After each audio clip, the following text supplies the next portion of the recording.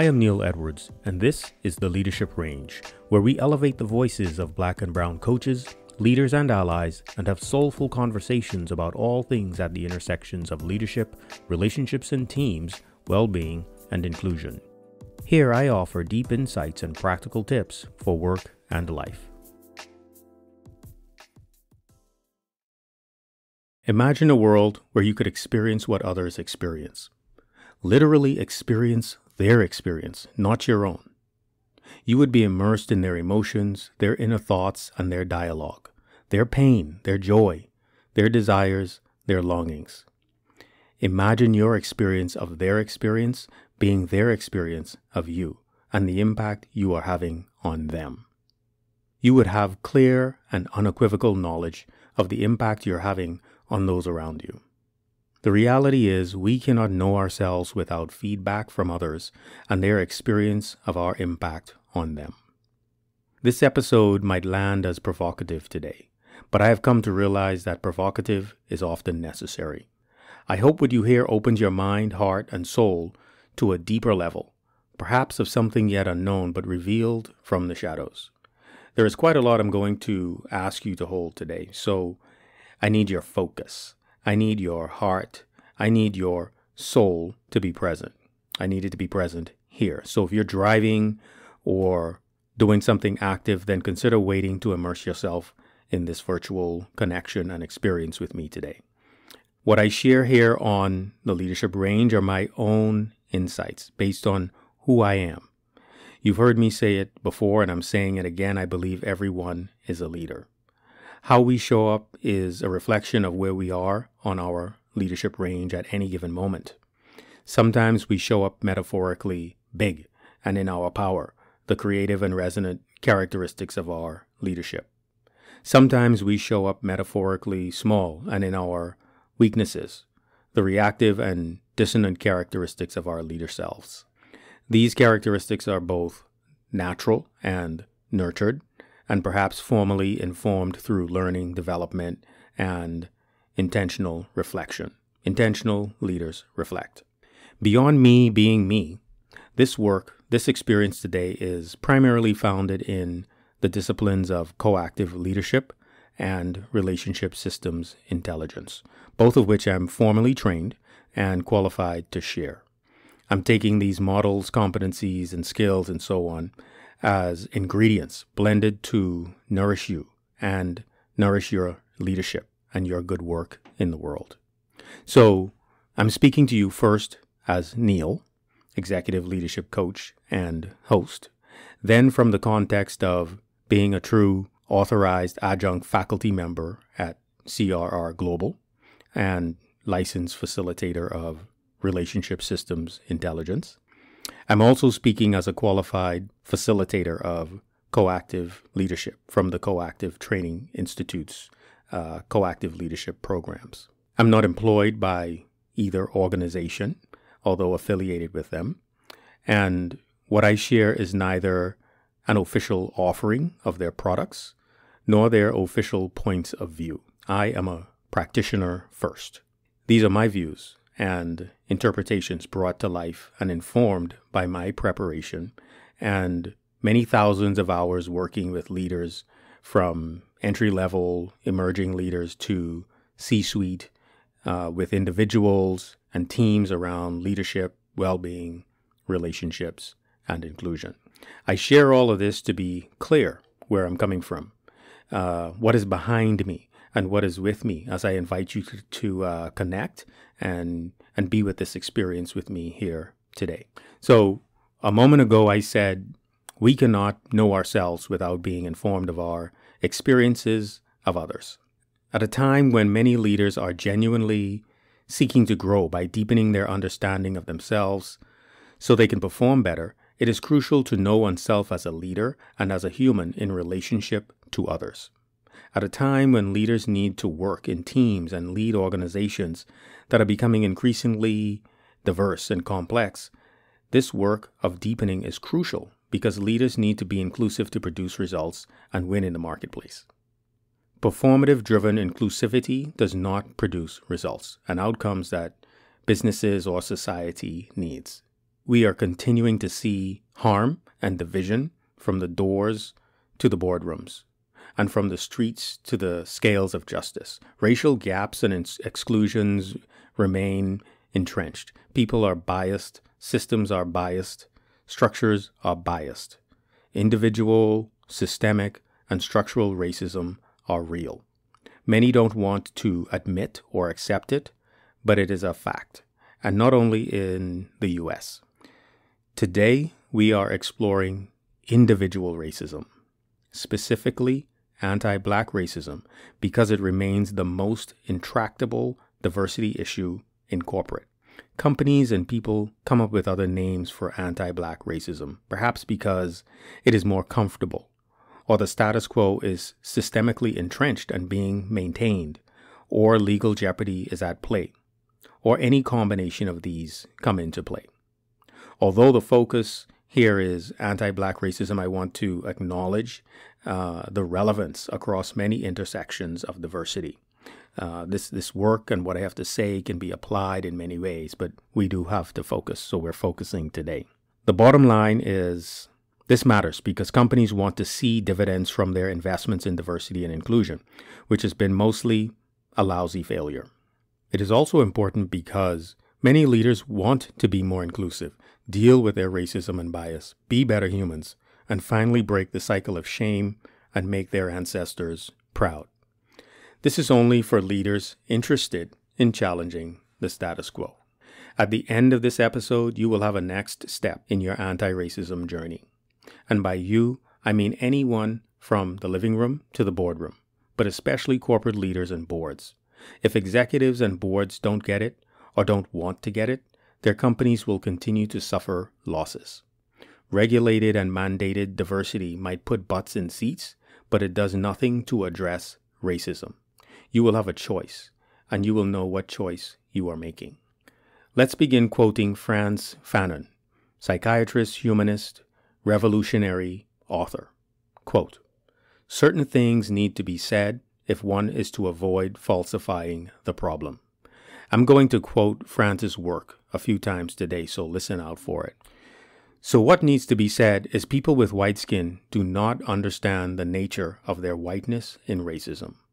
Now, before getting up in arms because I said it categorically, know that it was intentional. I want every white person listening to sit with it for a while, if you can, before going into the default white postures. These default postures that many white people go into when confronted with racism, their own racism. Recall that we cannot really know ourselves in the absence of relationship. Very few white people have Black friends, real friendships with Black people. There are a lot of factual reasons for that, including the reality of ratios between white and Black in the population and population distribution. You can call it segregation if you want to acknowledge that fact. What is also true is that hundreds of years of racism have created a reality that simply exists as culture. Yes, slavery was abolished a long time ago, but racism was not. For those who thought it was gone with slavery, the last years and decades should have ripped that illusion away. If not, then maybe the last few weeks and months have removed scales from eyeballs. Think Google and artificial intelligence, BlackRock, Olympic swimming caps. So what about the people who are white having conversations and doing their own work? How can people who are white and cannot see, experience, or understand the nature of their own racism teach other people who are white the nature of their racism? Of course, it is useful to read, listen, and learn facts and notions, but until we understand impact, our own impact on others, we have barely scratched the surface of the work. We've barely scratched learning. We've barely scratched change. Racism is probably the biggest blind spot of whiteness. The current actions and investments are not producing remarkable movement in the direction of stated outcomes. Black Americans, born and raised in the U.S., are not exempt. The historical social conditioning of whiteness around race and racism impacts the conditioning of people who are Black. From the time a person with Black skin is born in the U.S., they are in the pool of whiteness as culture. They are taught and conditioned by whiteness how to respond to whiteness, because whiteness is dominant. Of course, there is resistance to the oppressive nature of whiteness. That's true in the US. But that resistance often comes at great cost, which we have all seen examples in plain view. The nature of blackness, specifically US blackness, is to give deference to whiteness, which I spoke about on a previous episode. I've learned through feedback from others that I do not give the same deference and naturally resist it. My guess is it has something to do with the fact that I was born and raised outside the US with a remarkable amount of diversity and examples of black leadership all around me. I'm grateful to have a different worldview. Otherwise, I would be further buried into the wretchedness of a culture steeped in white supremacy. The slight separation and my experiences in the United States give me enough room to see closer things for what they are and name them to avoid falsifying the problem. Once again, people with white skin do not understand the nature of their whiteness in racism. Even well-intentioned, presumably good people with white skin do not understand the nature of the problem. They don't understand it because they don't understand the nature of whiteness. They don't understand themselves and their negative impacts on others who are not seen and conditioned as white. Quoting Frantz Fanon again, and I am changing the word Negro to black in this quote for the sake of modernization. Quote, "The black enslaved by his inferiority, the white man enslaved by his superiority alike behave in accordance with a neurotic orientation." Unquote. Obviously, the solution is for people with white skin to deepen learning about the nature of whiteness, their own whiteness, their own racism. It is not some kind of disturbance to avoid. It is a path to becoming an inclusive leader, an integrated leader, a whole leader, one who will break the cycle of shame and make their ancestors proud. For people who are black, the opportunity is to deepen learning about the nature of black responses to whiteness. I've spoken about deference here before and addressed black men navigating white spaces. There is a lot of work to do to break any patterns that might hold up white superiority and further entrench black inferiority. Both require a new kind of leadership and relationships. Otherwise, continue behaving in accordance with a neurotic orientation. Everyone is a leader, but people who are white are reactive rather than responsive when faced with their own racism. They need to learn the nature of whiteness to unlock reactivity, open creative responses, and increase capacity for self-knowledge. In the Robert Anderson and William Adams book, Mastering Leadership, they write, quote, "If you are clear on your vision and you are repeatedly failing or falling short of achieving that vision, the highest leverage place you can look is into fear, doubt, and inner conflict that govern reactive leadership. We find unconscious beliefs. The reactive structure is designed to maintain equilibrium between current beliefs and current reality." Anderson and Adams apply this to moving from patriarchy to partnership. I am pointing at the transformation from racism to what we call allyship. 80% of adults are living and leading a reactive mind, and most organizations are structured and function reactively. The authors highlight that we try to change culture as if it is separate from ourselves. We try to change it and not us. That's a mistake. The work is to discover how one personally contributes to a culture of racism. Organizations that repeatedly fail to achieve their vision for diversity and inclusion need to stop and look at their own fear, doubt, and inner conflict around racism and their own reactive tendencies to understand their own nature. Let me share a real life example from my own experience that illustrates this.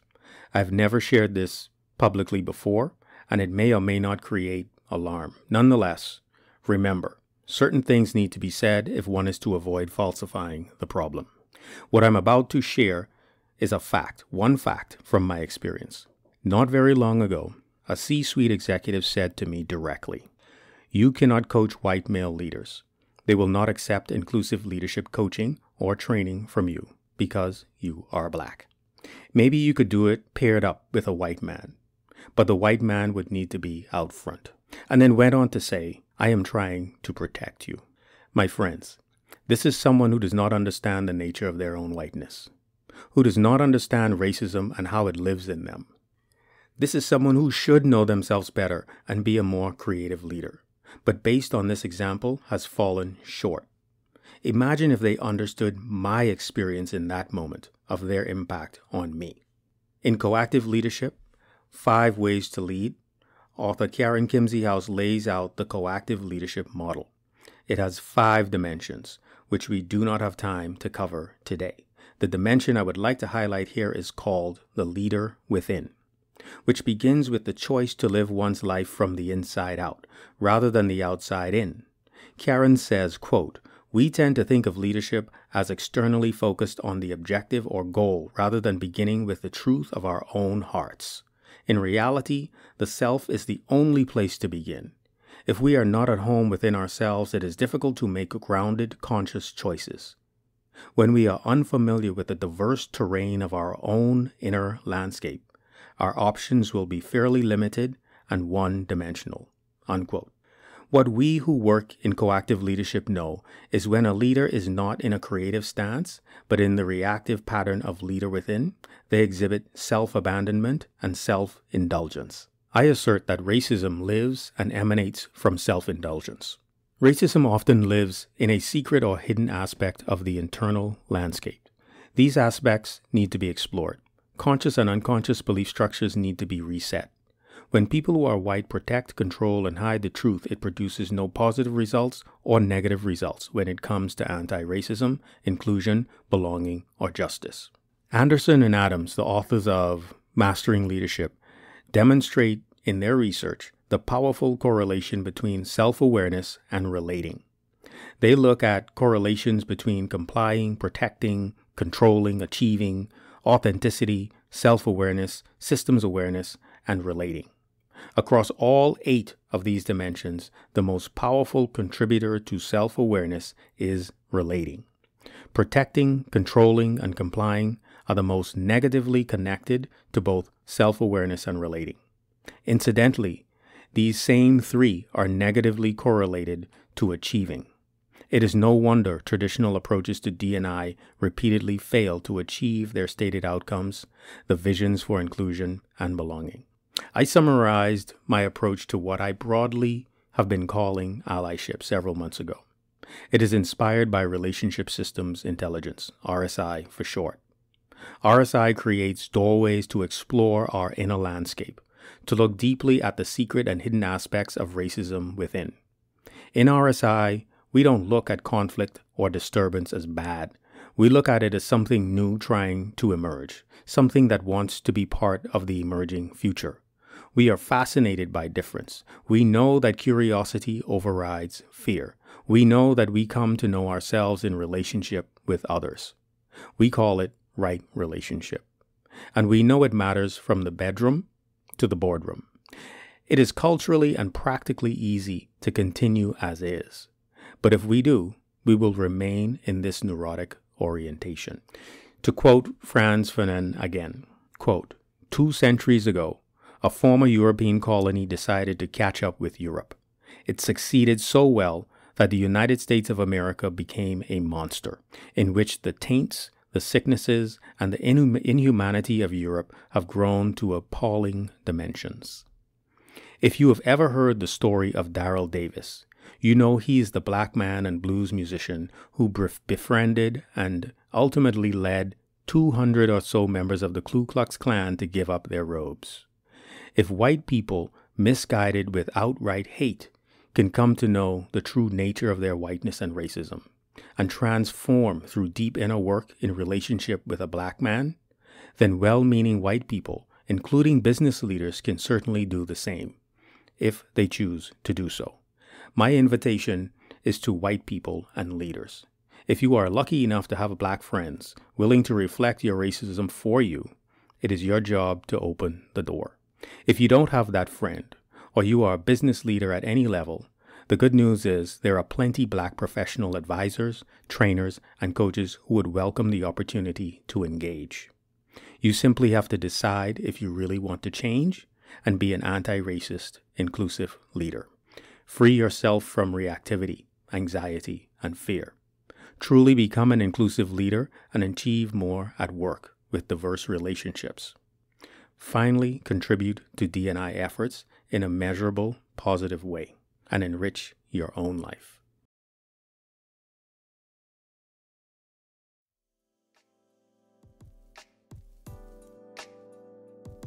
Thank you for listening to this episode of The Leadership Range. If you enjoyed the episode, I invite you to peruse the others for more great conversations. If you know someone you think ought to be on the podcast, please send me an email at neil@neiledwardscoaching.com.